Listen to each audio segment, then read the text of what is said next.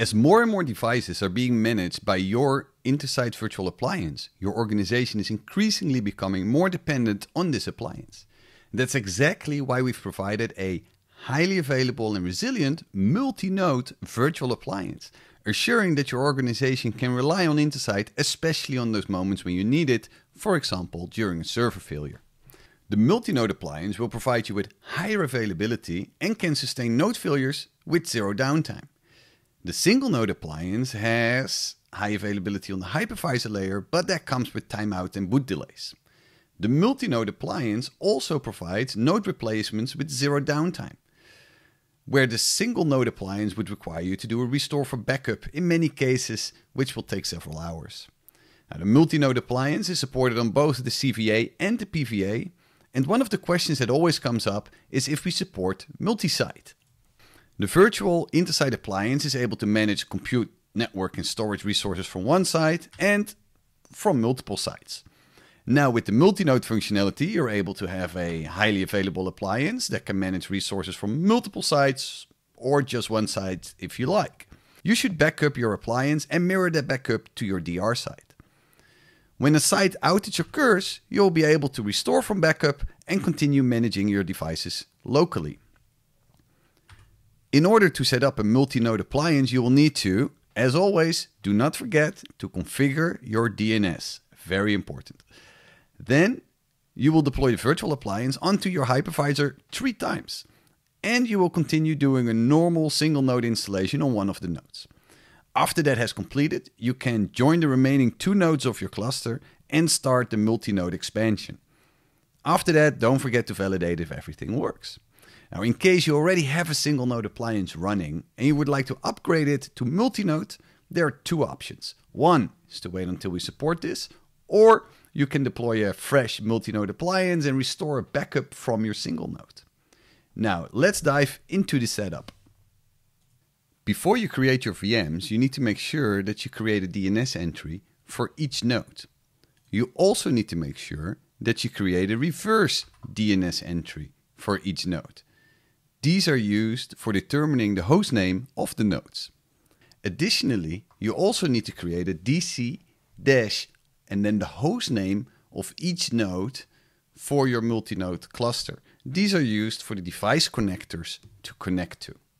After that is done, you can deploy the VM. You start in vCenter by deploying an OVF template. Here you can upload or link the OVA you have downloaded from software.cisco.com. Now you provide a name for the VM and make sure that you include a number to indicate the node. After you selected your compute resource, you see an overview of the OVA. Click Next to start the configuration. When deploying the appliance, you have to select one of the 2 larger deployment options. Please refer to the help pages to understand what the limit of each configuration is. Select the data store and network for the VM. Now we can customize the VM by adding an IP address, the net mask, default gateway, DNS domain, DNS server, a password, and the NTP server. You can also modify the disk sizes, but I recommend to leave them as is. We will repeat this process 2 more times. I will speed up the recording until all the VMs are available.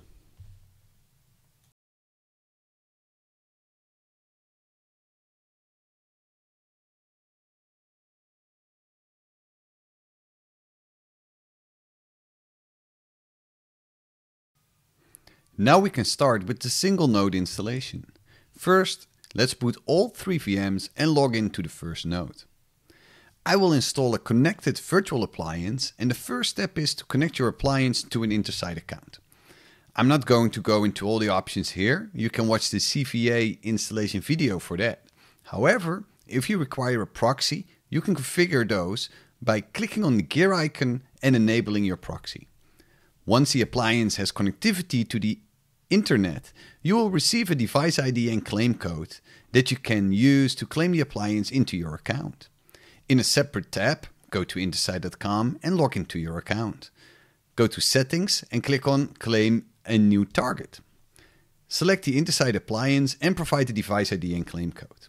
You can also choose to add this appliance to a resource group in case you want to restrict access to it for some users.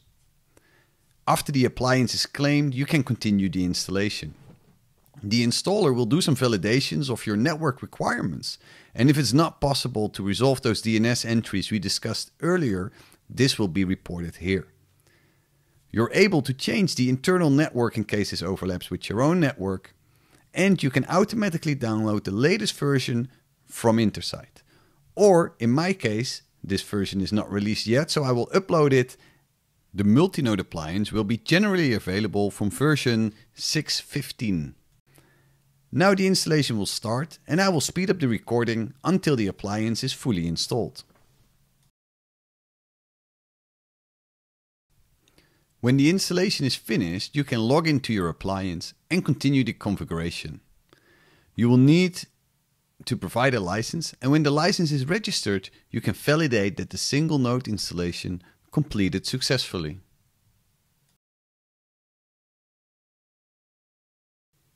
Now we can add the remaining 2 nodes to the cluster and create the multi-node appliance.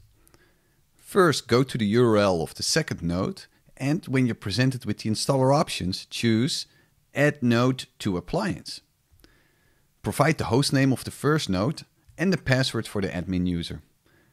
After the installer is finished, you'll be able to see that the second node is now ready to join your first node. Before we can create a multi-node cluster, we need to have a minimum of 3 nodes. So let's repeat the process on the third node. I will speed up the recording till all 3 nodes are ready to join the cluster.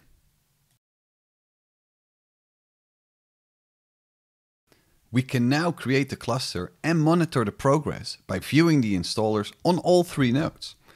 I will again speed up the recording till the installation is completed.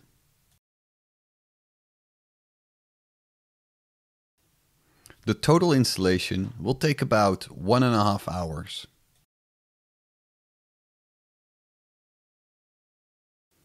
Currently, the installer does not complete successfully, but when you see the deploy services on your primary node task running, you should try to refresh the page and you will be presented with the login to your multi-node appliance. After the installation finished successfully, you can now log in to each node. You can choose any node you like. After you logged in, you can navigate to the appliance page, and there you can see that you're now running a 3-node cluster for the appliance. I hope this video provided you with all the information you were looking for. But if you want to get more details, please check out the Intersight Virtual Appliance Getting Started guide. Thank you.